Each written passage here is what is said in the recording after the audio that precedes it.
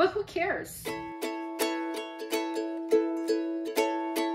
Hey guys, so one of you brought something to my attention that was quite interesting. And not only did you email me about it, but you even sent me a set. Now, I don't know if most of you already know about this particular collection. I, for one, had no clue, which is usually the case. I'm usually like the last person to know about anything. But anyways, the collection I am talking about is the new Buffalo Silver Select Edition series. So the set that my puzzle pal Kristy sent me is called Confection Street. And this is from Buffalo's Silver Select Edition. And this one is 1,000 pieces and it is 26.75 by 19.75 inches when it's completed. And this image is by none other than Charles Wysocki. Now, this puzzle set comes in a fantastic box. And it even states on the back that it's considered a giftable package. It's a beautiful box. It has silver accents on it, is nice and solid, and it's kind of like one of those that you gotta pull the little box out from the insert. It's beautiful.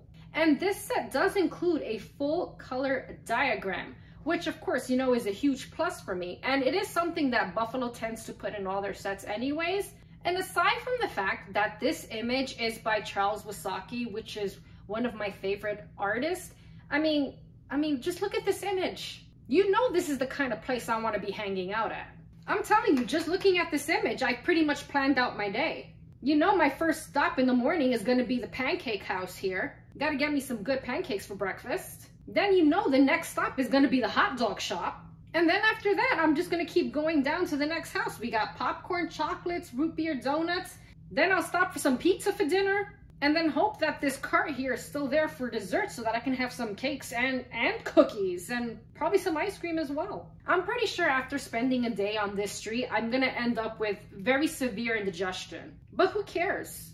Now, if you have heard of these Silver Select Editions and if you've tried them, make sure you hit that like button and let me know down below, what have your experiences been like with these sets?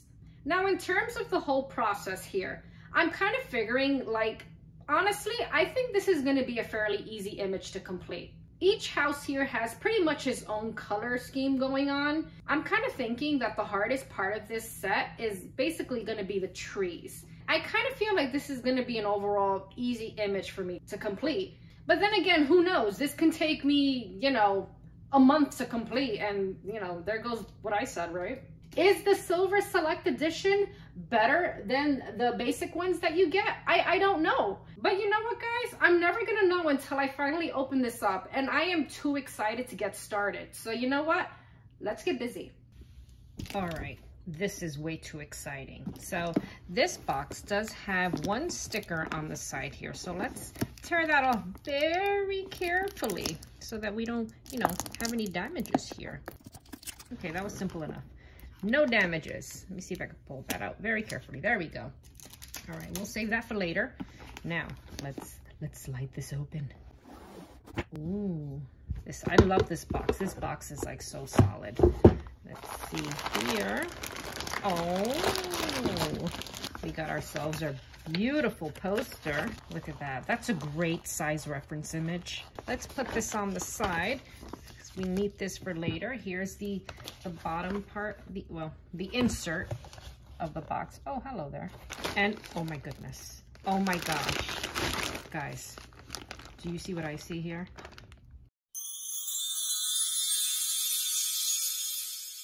Oh my goodness.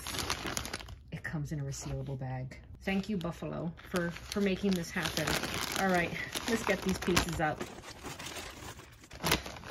Definitely save this beauty for later because we can use it again.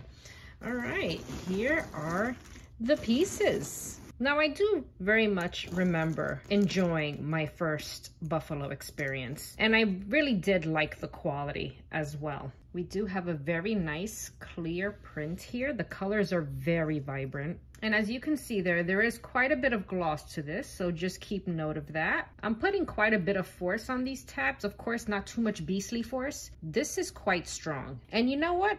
I feel like I need to open up one of my basic buffalo sets and let's do a quick comparison here.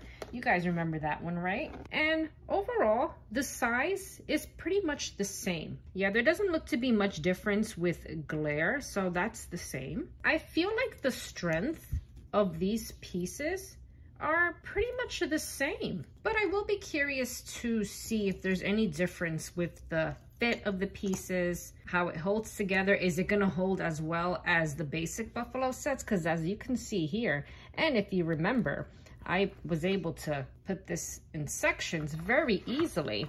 So we shall see, right? This is honestly super exciting because I have not done a buffalo set in quite a while, and I'm really excited to see if there are any other similarities or differences between the basic buffalo set and the silver select edition.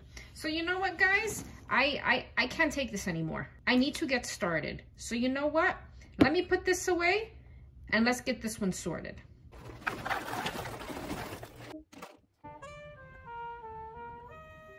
So this was definitely one of those instances where I think I go into it with a plan and then I kind of blank out. But anyways, once I got into the groove of it, it was pretty easy. So of course, first tray, we have the edge pieces. Second tray here, we have any pieces with people in them. Third tray is any of the grassy areas or the pavement. Third tray, I took any pieces that had any lettering in them. And I think for some of them as well, I kind of did anything with images with food in them. The next tray is for the buildings. Next tray, we have roof pieces, just plain roof. I try to keep it that way as best I could. The next tray was anything that had any detail of the trees and the balloons and the little flags. And then the very last tray, what I did was I did anything that had to do with details from the very top of the image. So we have the sky, these trees here, we have this, I don't even know what this is. It's a hot air balloon, isn't it?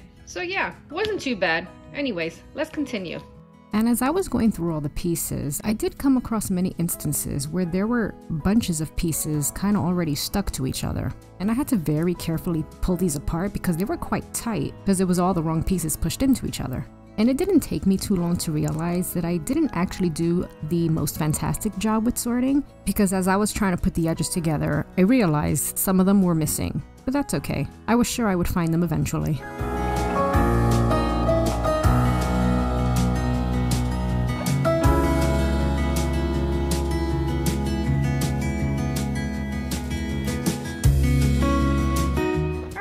So far so good. We got pretty much most of the bottom done here. All the edging is done finally, aside from one piece here which I need to look for in the tray with all the sky pieces. Now I'm trying to think of my next strategy here.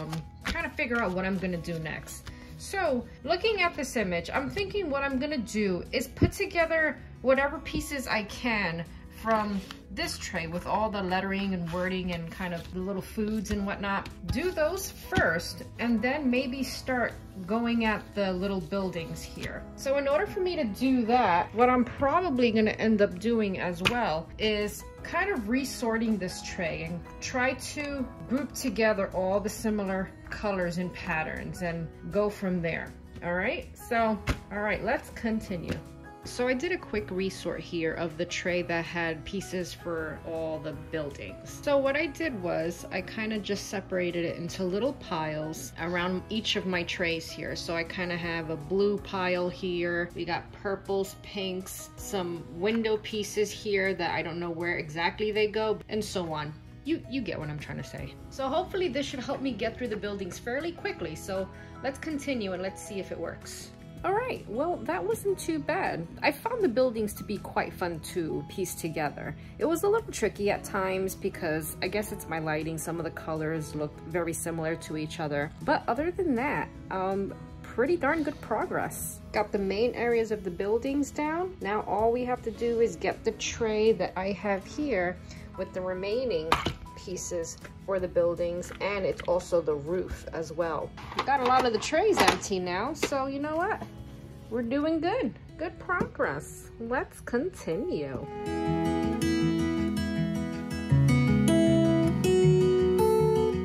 sometimes if you come across a challenging area in a puzzle, and I've only noticed this with some puzzle brands, but if you look closely, sometimes they tend to have kind of like a pattern going across the piece, kind of like lines almost. And if you could see, I don't know how well you can see it actually, going horizontally. You turn it this way, it kind of looks like those lines are going vertical. And when you want to try to kind of maybe organize your pieces, either lining them up by shape or by colors, what you can do is take a look at this pattern here. Make sure it's going horizontally, because that's kind of like how all the print is on all these pieces. And that's how you know how the piece is going to fit. You can also see it here on this piece. You can see that horizontal line going across it as well. See, vertical, horizontal. So this piece is either going to sit like this on the image, or it's going to sit this way. And all the pieces line up that way. As you can, I don't know how well you can see it, but it's all lining up. So as you can see with these three pieces, I know now that these are going to sit either this way on the image or that way on the image, not like this. All right, so that's probably a little tip for you to use in case you're having an issue like this. But again, not all puzzle brands kind of have this look to them, this kind of print on them. So have a look at what you're working with. And you know, you're not going to see it on all the pieces. Obviously this one is super dark. This is like black almost, and you're not going to see, well, kind of maybe a little bit in the light there. I hope everything I just said made some sort of sense. Let's move on. Okay, so I was going to stop puzzling because I gotta be somewhere very soon, but I couldn't help myself. So I decided to take the tray with all the tree pieces and basically kind of go through each one and resort it. So I broke the tray with all the tree pieces into 3 separate trays. And what I did was I took all the pieces out that just had the balloon string to them, laid them all out flat so that I could see them a little better. Then over here, what I did was I took all the tree pieces that had any specific detail to them. You could see a lot of pieces here with smoke from the chimneys. I have some pieces with flags, and some of these do have balloon lines, but what I did was if it had something else other than that, I put it on this tray. And then the last tray that I did was just all balloons, and as I was putting them in the tray, I was kind of piecing them together already. So what I'm gonna do is I'm gonna put this all down on the puzzle itself, get these done, and then I think I'm gonna go and attack the sky pieces and probably do pretty much the same thing in terms of resorting. Anyways, let's move on.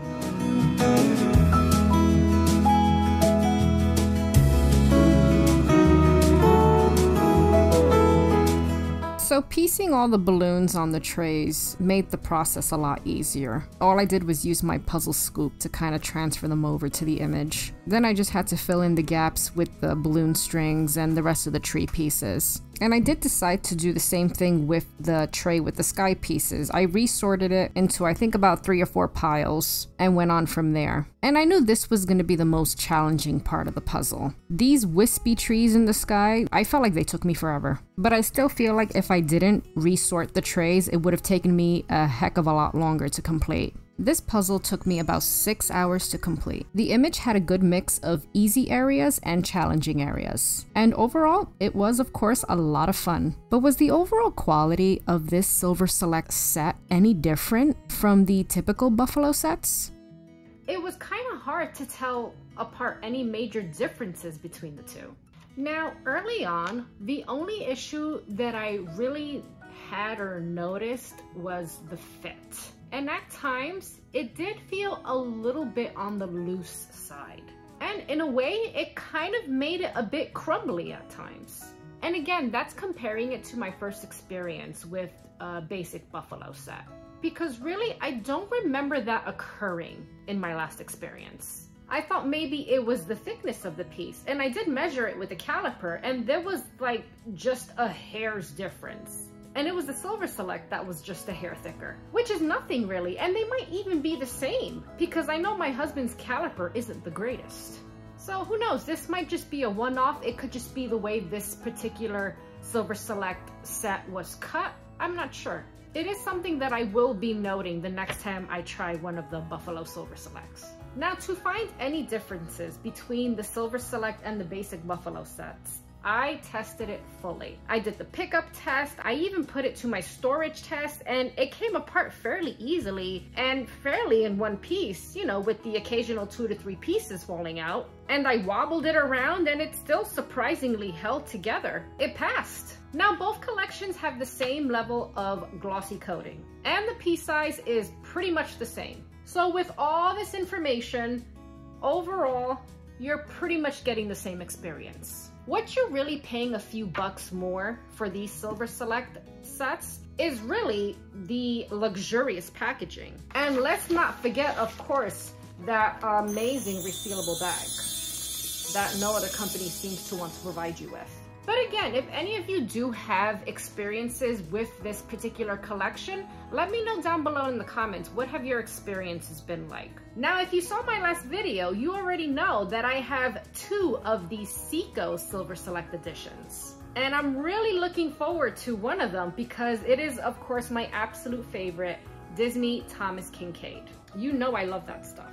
But if you want to hear what I have to say about those particular sets and you're new here, be sure that you're subscribed.